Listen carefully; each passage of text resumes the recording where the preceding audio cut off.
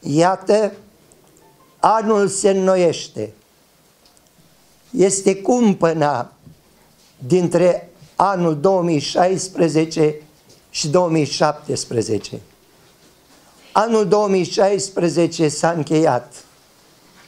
Acesta ne-a adus și bucurii și anumite situații în care poate cineva a pierdut pe cineva drag sau nu i s-au împlinit toate dorințele, n-a putut realiza tot ce a dorit.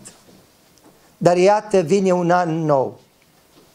Anii și vremurile sunt în stăpânirea lui Dumnezeu. Anul care a venit trebuie să ne înnoiască și sufletele și viața noastră. Pentru că orice an nou trebuie să ne aducă daruri noi. Vă doresc tuturor să cereți lui Dumnezeu mai mult decât oricui altuia, să vă dea sănătate, să vă dea înțelepciune, să vă dea putere, să vă dea inspirație,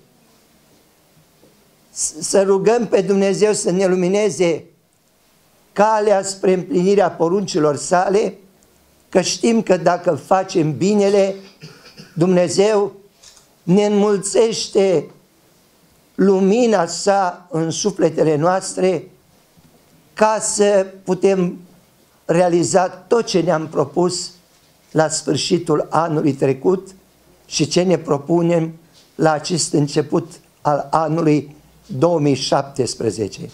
Doamne, ajută-ne să rămâi cu noi în anul care a sosit, să ne însoțești în toate zilele anului acestuia și rămâi cu noi și în lucru, și în odihnă, și în toate dorințele noastre bune și sfinte, ca noi să împlinim voia ta spre folosul nostru.